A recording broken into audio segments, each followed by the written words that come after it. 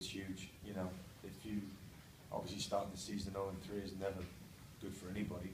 But I felt, you know, even speaking to you guys a little bit, I felt the performances maybe should have got us a little bit more, maybe a point or maybe a win or something like that in the other 3 games. But that's football. We didn't get that.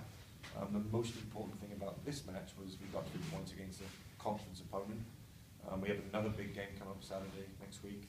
Now we can sort of digest this game, you know, work on what we didn't do, and get ready for the next you know, big hurdle we have next Saturday against Toronto. So you know, hopefully David and Sean come through their games unscathed, and we have a full complement of players, but pretty close to, you know, having those guys back and having a good squad that could compete and play well.